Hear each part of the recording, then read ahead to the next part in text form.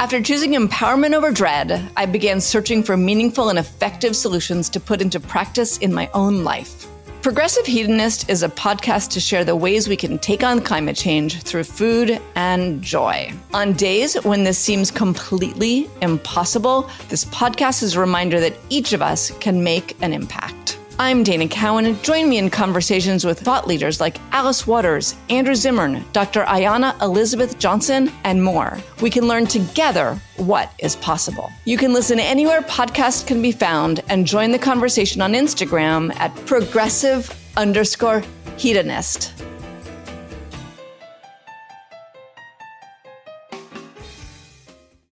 You're listening to Heritage Radio Network.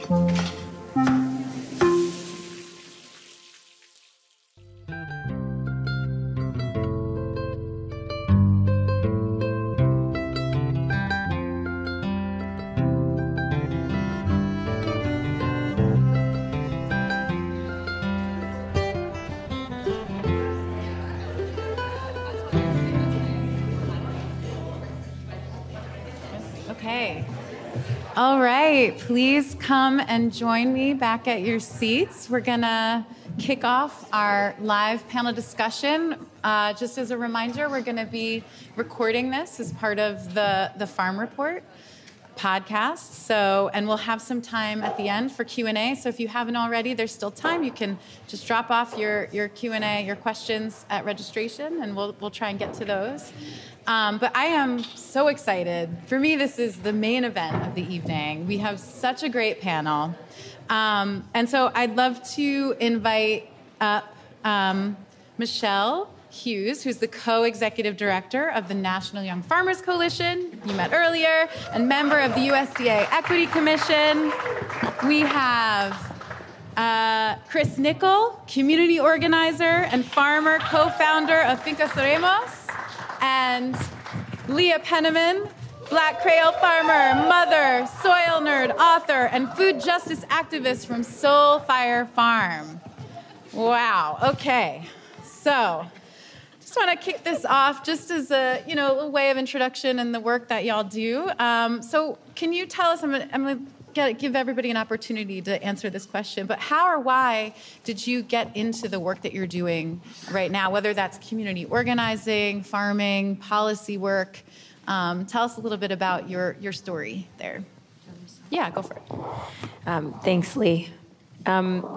I came to Young Farmers. We have lots and lots of fellows now. Some of you might be familiar with our 100 Land Advocacy Fellowship that we had running for a couple years ago. When I started at Young Farmers, we were 12 staff. We're now 50 folks about. And I was Young Farmers' first fellow. I was still farming at the time, so I was working on a hog farm in Pennsylvania. And I met the coalition at a PASA conference, which is a sustainable agriculture conference that takes place in Pennsylvania annually. So I met the coalition. I had no idea that the things that I was struggling with were so common with other farmers. I didn't work with any other farmers my age at the time. Most of them were much older than me.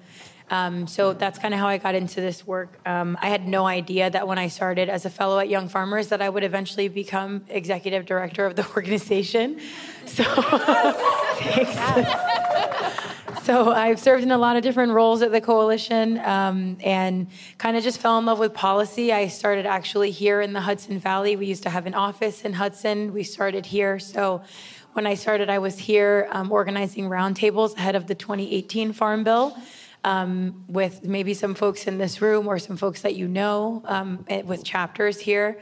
And I kind of just fell in love with policy. The Farm Bill came out and I decided to sort of follow it and how money moved through the food and ag system. So I've done all sorts of things, more things than I could probably remember to name right now since then. And it's kind of just brought me here. And I'm really grateful to be in this space and to have the power that I do today. So that's my story.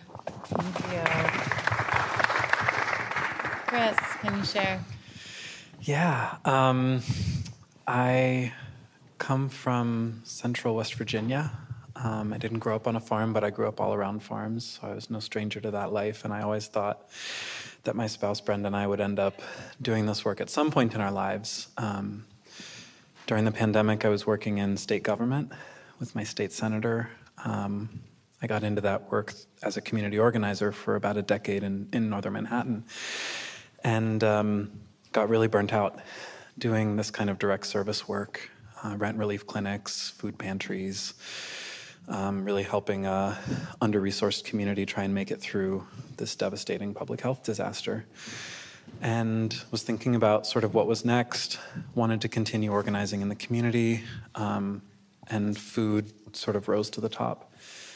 My spouse, Brenda, and I believe that food is a really powerful medium for doing community organizing, and so we founded Finca Seremos, which means we will be farm. This is our first year growing. We started our season with about 30 CSA members, and we ended with 60, which is pretty exciting for a little farm. Yeah.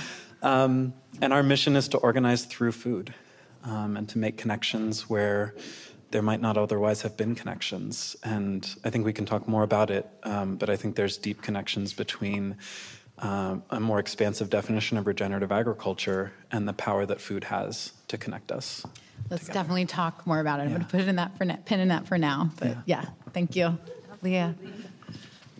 First of all, thanks so much for having me. I grew up in a rural town in central Massachusetts. I didn't find farming until I was a teenager. Totally fell in love, but was skeptical about whether it could have an enduring place in life for all kinds of practical reasons. My commitment to racial equity and seeing that Black organizers were focused on things like education systems and gun violence, and so that's where I assumed I belonged.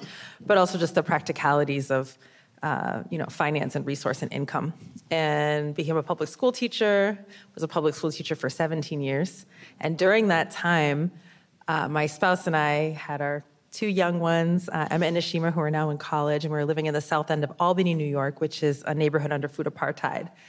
And it was a struggle to get vegetables. There was a McDonald's, there was a liquor store, and there was no, supermarket or bus to get to the supermarket, no available community garden plots or farmers markets. And so when our neighbors found out that both of us had farming experience, they started this gentle peer pressure to revive the farm dream and create a farm that would feed the South End. And it tickled something in us. And, we ended up wedding ourselves to this kind of hardscrabble mountainside in Grafton, New York. And with all of the naivete and ambition of our mid-20s, built from scratch, farmstead on, vacant land. There was no septic or electric or buildings or soil for that matter. And 4 years after starting, Open Soul Fire Farm in 2010, and the first program that we did was low and no cost doorstep delivery on a sliding scale model to the south end of Albany. That's our longest running program. And over time, realized that there was just so much more need around food and land justice and culturally sensitive farmer education, organizing. And, we'd had no idea that farming, I'm introverted and I like being by myself in the woods, and this whole thing, that was not anywhere in our schema of what is possible for farming. And so it's been just a, delightful surprise after another, being connected to you all and being connected to this important work over the years. Thank you. Thank you all for sharing that. And kind of, we just watched this film together, Common Ground, and really talks a lot about regenerative ag as being this solution to the climate chaos that we're all dealing with. And Leah, you gave a beautiful definition of regenerative ag in the film, and I want to give Michelle and Chris a chance to kind of give their definition of, or how they're thinking about regenerative ag. And of course, if you want to also weigh back in, you're more than welcome.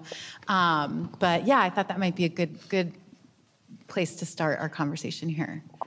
Yeah, sure. I think, so I brought this Young Farmers survey that some of you might be familiar with. It's called Building a Future with Farmers. So we do a survey of young farmers every 5 years at the coalition alongside the Census of Agriculture. This survey was the most respondents we've ever gotten. Young Farmers doesn't have a super long history, so we've only done this a few times. But we had over 10,000 respondents to this survey. And I want to be true to the work that we do and tell you that in the survey report, regenerative agriculture, by definition at Young Farmers, is described as a practice that builds healthy soil, healthy ecosystems, and supports climate resilient farms and communities that they feed and service. And on top of those things and through those things, tries its best to address the inequities that exist within the agriculture sector. And I think that's like a broad general definition that we hope encompasses the 86% of respondents who say that they identify their practices as regenerative. But I think for us, it's not only just like a thing and like something that we can like tangibly define, but also is at the heart of our work. Almost the same percentage of those folks, I think it's like 83 or something, identified going into farming, like one of the primary reasons for farming or their operation existing in the first place is regenerative agriculture or conservation. And so it's like a practice, but also is very much at the heart of all the work that many of young farmers do in our community. Thank you. Yeah, and I think I want to build on the last word that you just said, which is community. I think there's a way to think about regenerative agriculture that I think before or after Leah's excellent definition in the film, they kind of tried to zero in on and say like, oh, well, it's no-till and cover crops. And sure, I think some of these practices are important. We can talk about tillage a little bit later. I know it's such a hot button topic. But I think there's a way that we need to be careful that regenerative doesn't become this kind of greenwashing term that loses a lot of value and purchase in the ways that we can advocate for healthier practices. And I think one of the ways that we can do that is by expanding the way that we think about the word regenerative.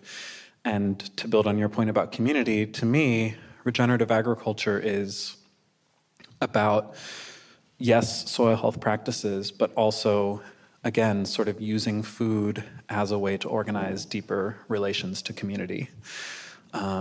And I think in doing so, we can regenerate our communities. We're living in a time of significant social isolation, and the psychological pressures that brings to bear on all of us sort of find their outlet in all of these horrible things that happen in the country, all these mass shootings, et cetera.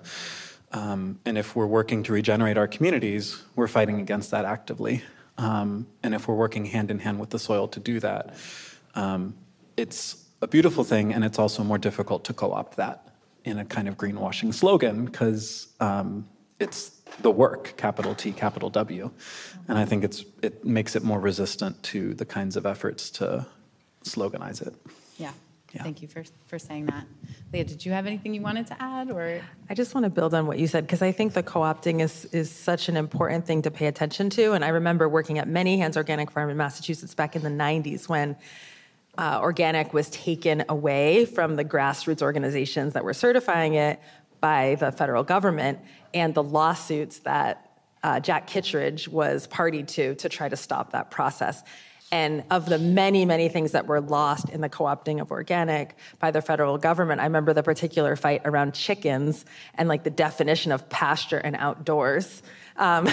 Because the way that we raised our chickens on that farm, they truly lived these natural lives and they were integrated into the ecosystem, like a lot of the images that you see here.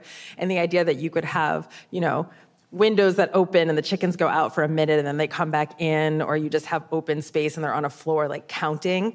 I remember so many sleepless nights where Jack was just, beside himself. Like, this is not how you treat animals. This is not how you treat the earth, and consumers won't understand. And I worry about the checklisty definition of regenerative because it's very easy for it to go that route of corporatizing. And even this movie was so about like the profits and the margins and capitalist extraction. And to me, regenerative, at the root of it, you think of an agricultural system, an industrial agricultural system that's rooted on stolen land and exploited labor and the plunder of Mother Earth. And regenerative being the opposite of that. It's not the death economy. It's not plunder. It's not extraction. And without using that wide lens values framework, it's very difficult then to differentiate.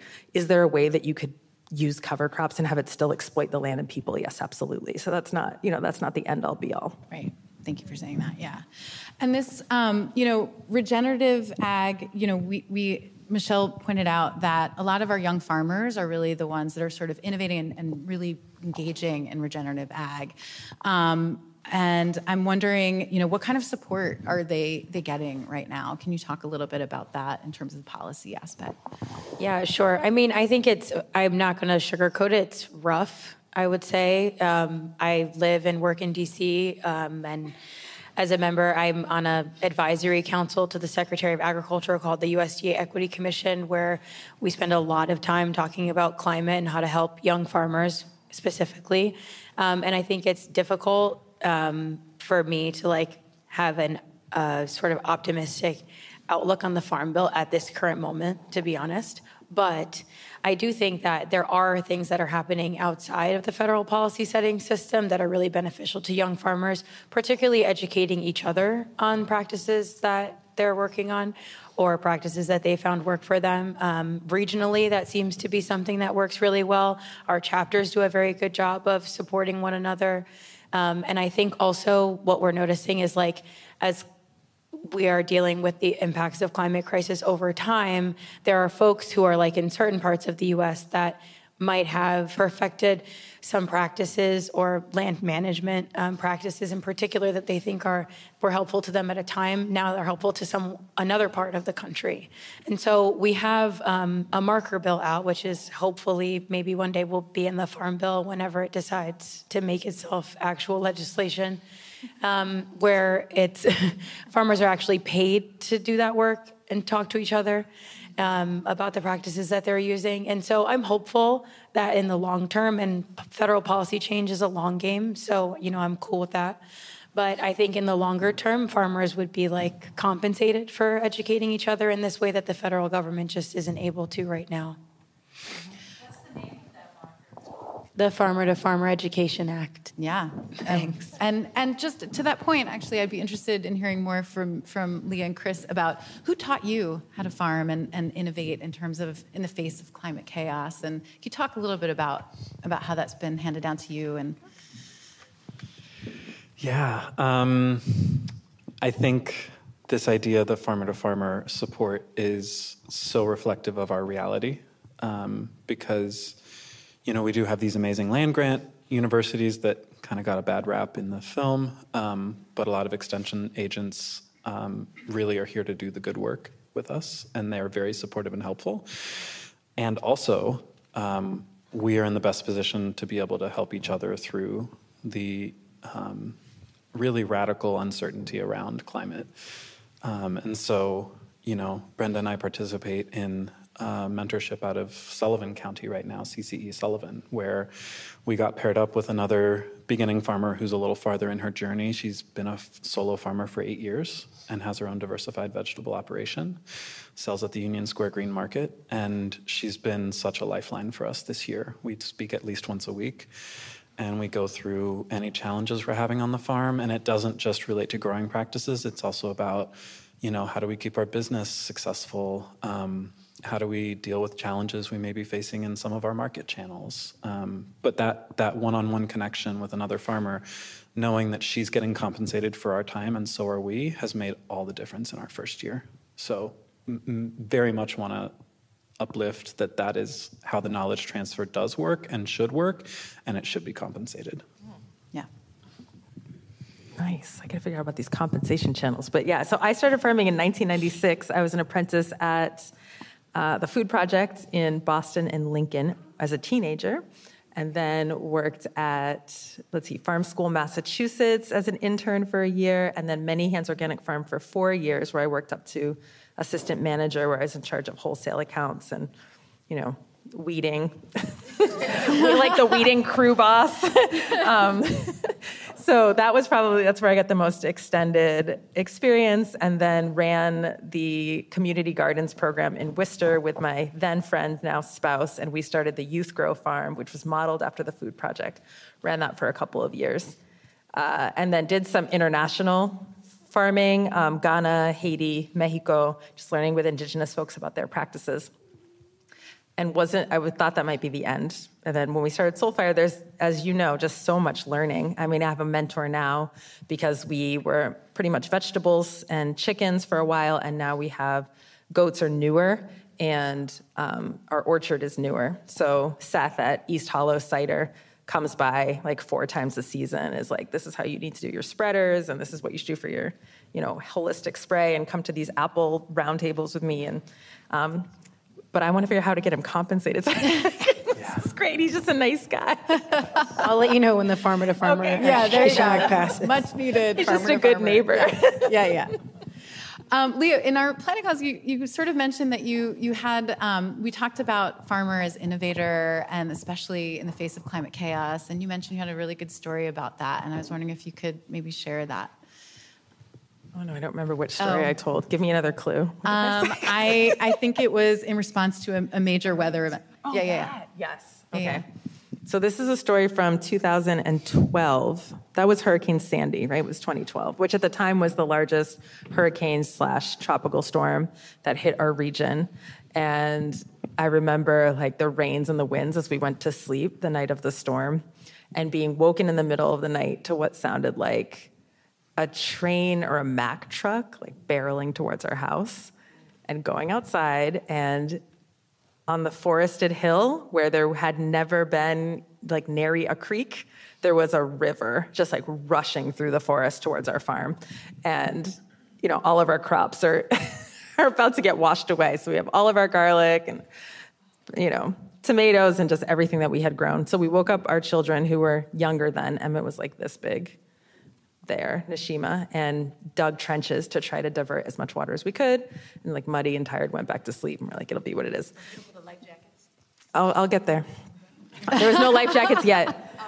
Life jackets came later. So in the morning, you know, before we went outside, we're like hearing the news, and it turns out like Route 2 and Route 22, which are the only two roads to get to our town, were completely washed out. The farms all around us had lost 50 to 100% of their topsoil, like total crop failures, completely devastating. And when we went outside, there was still water, you know, infiltrating down. And my son put a life jacket on, which he wore for 3 days because he was afraid of getting washed away. But we didn't lose anything. We didn't lose anything on our farm. And the reason we didn't lose anything is because we're using Afro-Indigenous regenerative practice, including, you know, rectilinear mounding like the Ovambo people, thick cover crops, perennial strips, heavy mulches, contour planting, you know, all of these strategies that increase infiltration and reduce erosion. And, you know, it was a spectacular testament not only to the fact that these regenerative practices can help us prevent or heal from climate change, but actually mitigate the impacts, you know, the storms and the water, but also droughts. And we find often when there's extreme summers or extreme winters or mild winters that we have more resilience than a lot of the farms around us, even if they're organic, if they're not the ones that aren't using regenerative practices. Yeah. Emmett did not get washed away. He took the life jacket off, but we have very cute photos of him like wearing a life jacket around the yard. Whether you're a chef or just love going to restaurants, you know the best ingredients are everything, especially when it comes to beef. In Northern Australia, there's a different approach to raising high-quality beef. Westholme, based in Queensland and Northern Territory, is working with the land to create nature-led Australian Wagyu. Westholme stewards 16 million acres of rangeland guided by their natural ecosystem. They're led by a belief that if they balance the needs of their cattle with the needs of the environment, both can thrive. Westholme's team of rangeland experts and nature managers use a variety of tools to monitor and respond to the welfare of the environment, like satellites that assess grass health and on-the-ground research. Cattle are happier when they have the freedom to forage and explore, so Westholme ensures that they can roam wild, foraging at will for the first 2 to 3 years of their lives. Their cows graze on native grasses like Nickell grass, which is only found in Australia, along with dozens of other plants, herbs, and seasonal legumes. The result is a high-quality Wagyu beef that reflects the terroir of Northern Australia and a flavor suited to complement any cuisine. Westholme believes that when nature leads, flavor follows. Learn more at westholme.com. And this relationship with the land, we also talked in our planning for this about the psycho-spiritual relationship that exists between farmers and the land and treating the land as kin and how important that is. And that was sort of touched on in the film. But Chris and Leah, if you want to maybe expand that a little bit and talk a little bit about that relationship. Yeah, I mean, I think it's really dependent on scale. And I think this is a point that the film was not able to fully develop about. I think those of us who work at smaller scales are in more positions of intimacy with the land, just because we are often more hand scale, literally getting hands in soil all the time. And there's a kind of, intimacy or sort of emotional attachment that can happen and a kind of understanding and a deep listening practice that can arise from that. We go on the land, we do crop walks at least once a week. And part of that is looking for things that are ready to harvest.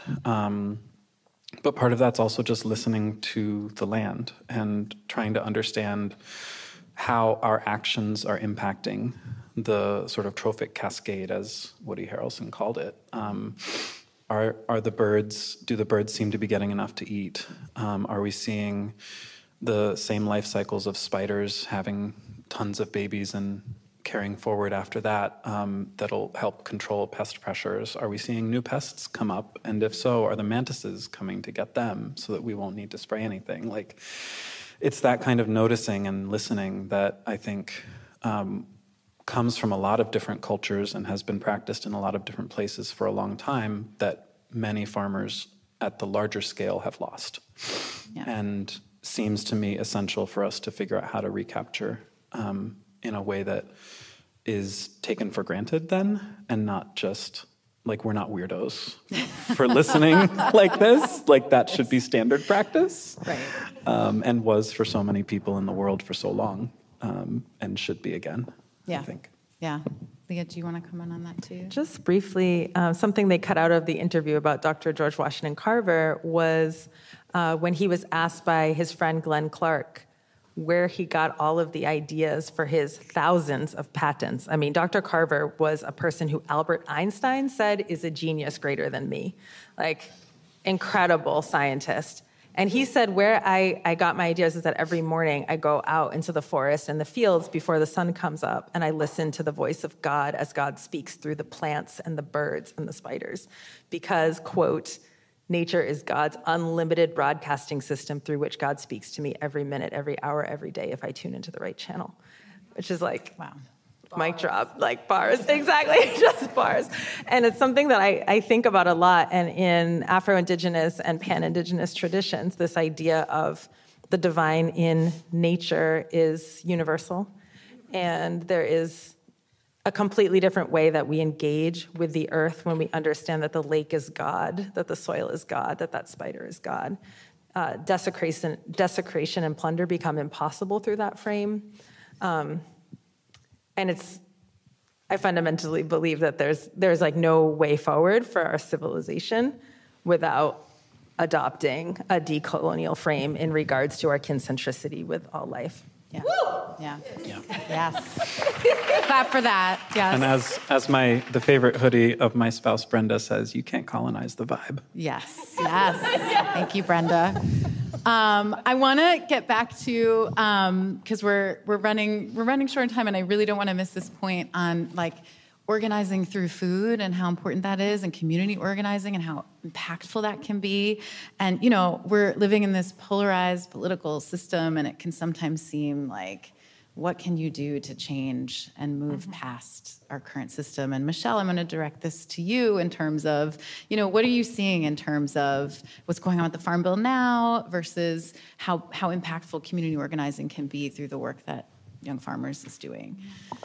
Yeah, I mean, I know a second ago I said I don't feel super optimistic about some of our marker bills. But I think at the same time, I also hope that someone heard me also say that I think federal policy change is incremental. I think it takes a really long time. I feel really inspired by like things that I see happening at county level or state level that the federal government is interested in trying to implement into the Farm Bill in some way. And so I'm like very happy about that. And I think one of the things that I didn't love about the film was the description of the Farm Bill.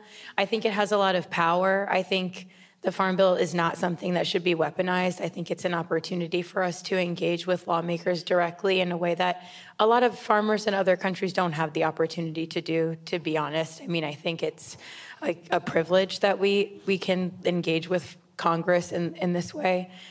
So I don't know. I mean, I feel like sort of excited about that. And I also think that, maybe it deserved a little bit of a content warning, but the segment on farmer mental health from the film is like it's devastating, but also hits close to home. The first chapter of Young Farmers was actually the Washington State Young Farmer Coalition, WAYFC, I think, is the like short nickname for it. And those folks actually lost a farmer in a very similar way to the film describes. And they organized with each other around that experience. And they passed a bill at the state level. It became a law, and that was used as a pilot. Now in the Farm Bill, we have $20 million allocated to farmer mental health. Programs in the Farm Bill get passed. They don't always get funded. We don't worry that the farmer mental health the farmer mental health program won't get funded in the Farm Bill. It's got unanimous support from Congress. It's implemented wonderfully. The farmer mental health grant for the Northeast, it's a regional grant. The way they dole the money out lives at the Young Farmers Coalition. And so, that's a success. And I think whether that worked out or not, like whether those farmers coming together around a shared experience like that, which was devastating for them, whether that worked out or not, it was healing for them to get together and do something about the fact that they had lost someone. And so, I think federal policy change might take a really long time. It might take longer than my lifetime, our lifetimes. But I think like legacy matters, and like what you do in your community and how you connect with other people and the things that you leave here, even if it's, you pushed a couple more senators or a couple more people on the House Ag Committee to think about something they never thought about before, someone will pick up the thing that they wrote, the memo that was written, that will come back at some point. It might take 10 or 15 years, but eventually it might work. So I think there's power in that. It's just a really, really long game with policy. So it takes patience. Thanks. Can I tell a policy success story? Yes, please.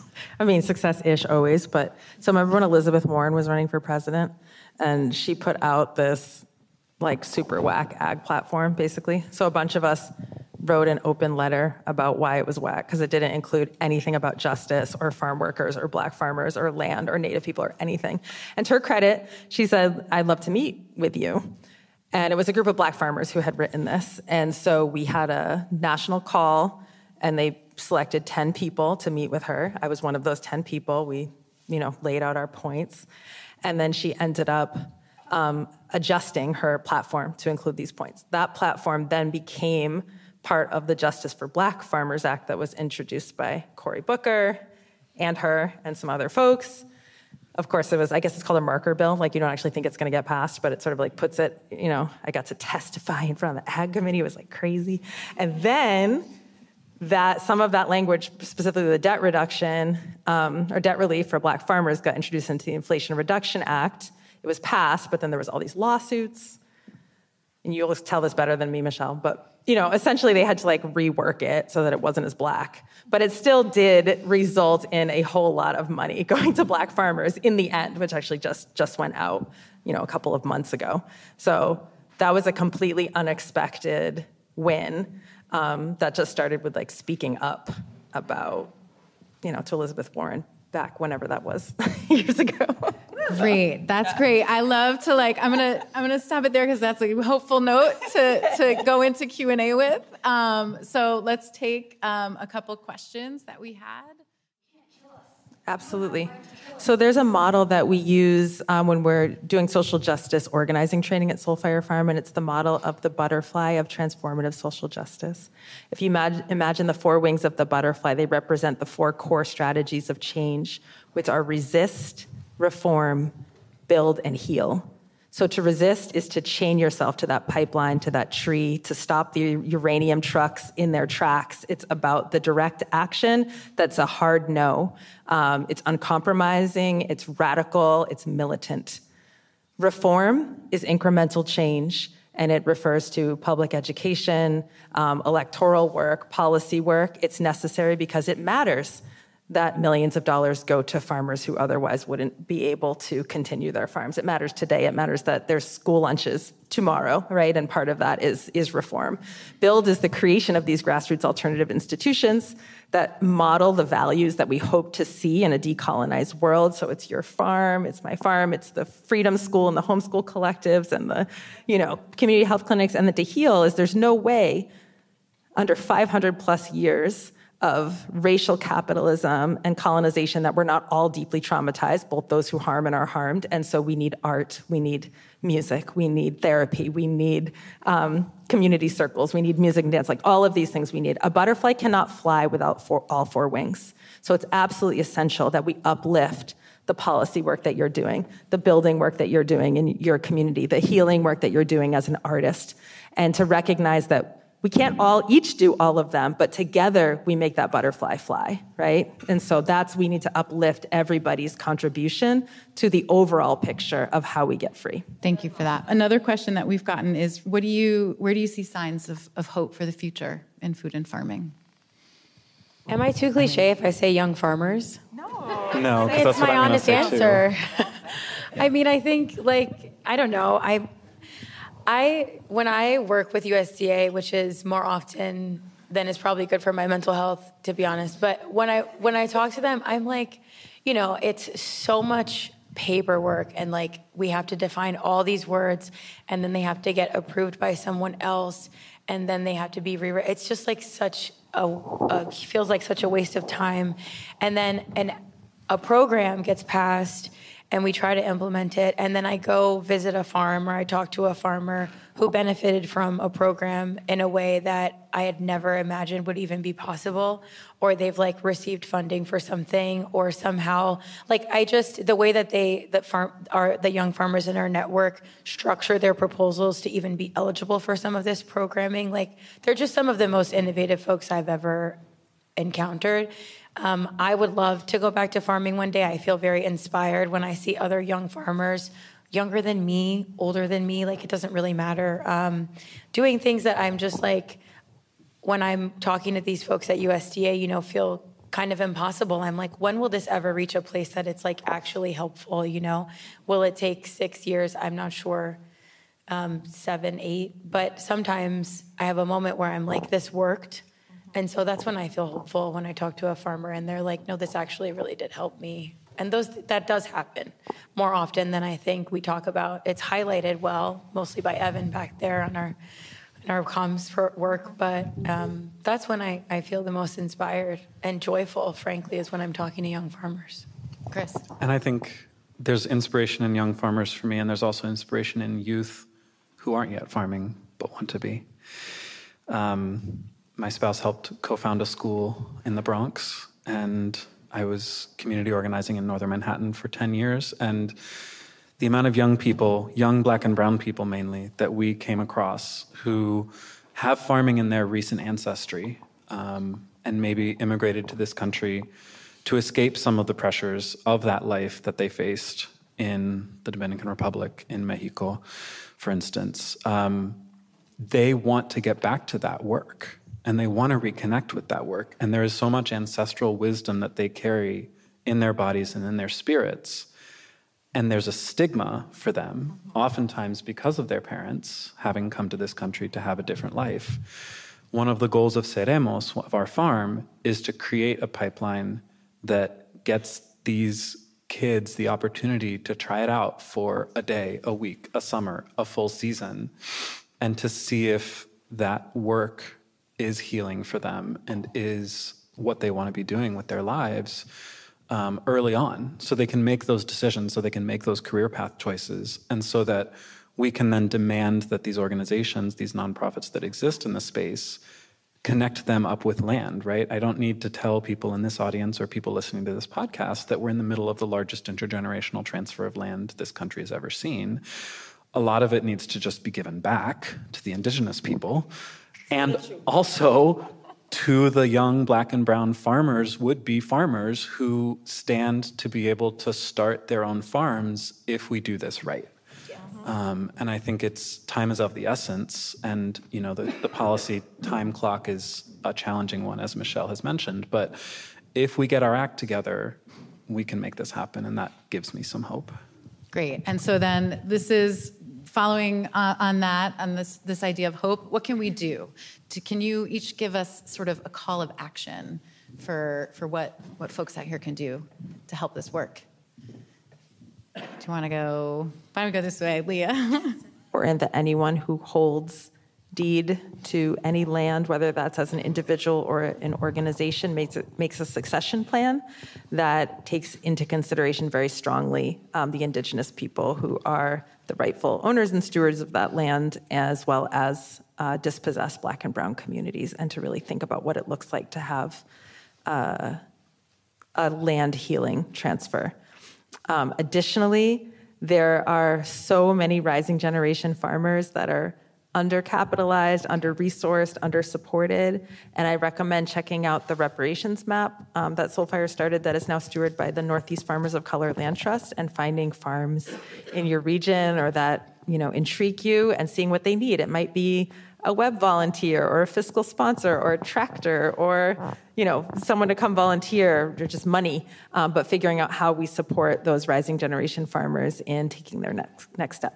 I think the goal of re-regionalizing our food economies is also pretty pressing. And I think there are a lot of ways, especially in this region, that people in the Hudson Valley, but all across the country, that people can take advantage of that. And I guess because it's on the brain, because we run a CSA, I'm going to say, find a community-oriented CSA that allows you the opportunity to connect with other people who are members in that CSA, and allows you the opportunity to support your farmer by going out for a work day, by getting together with your fellow CSA members and building community. I think we've been thinking a lot this year about the need to put community back into CSA, because it's a model that can really exist and thrive outside the industrialized food system if people are willing to throw down for community. So join a CSA. Yes, join a CSA if you aren't part of one already. Michelle. Maybe I think I said this earlier, the easiest thing to do with the Young Farmers Coalition is to sign up for our newsletter, join the Farm Bill Action Network. We can help guide you through some of the other things that I think I would say more directly would be helpful. Get to know the folks who make policy decisions where you live, at the county level, at the state level, at the federal level. Figure out if ag is a priority or not to them. If it is, they probably have a responsibility to listen to you. If they don't listen to you, complain, escalate your complaint, keep escalating your complaint. Especially folks who identify with the realities that USDA technical extension offices are not super helpful, right? That's just a reality. They know that. They're very aware of it. They've admitted it. Right now, we have folks in power at USDA who care more about what they call customer satisfaction, which is whether or not they're actually helpful to farmers, than maybe ever before. There are more people of color that work at USDA and USDA leadership than ever before. That will not always be the case.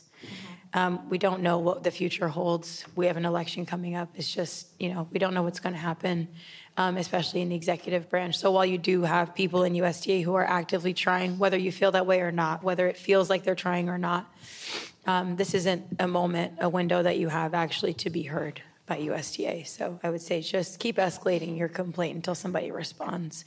And if they don't, you can send me an email. You're going to get a lot of emails. All right, that's our time. Thank you so much, panelists. So inspiring to hear. Thank you all for being with us. Thank you, Churchtown Dairy, Young Farmers, Heritage Radio. I know Jonna has some announcements about raffles, maybe? Or you want me to do it? Yeah. Okay. All right, so I'm going to call it. We got a lot of raffle winners.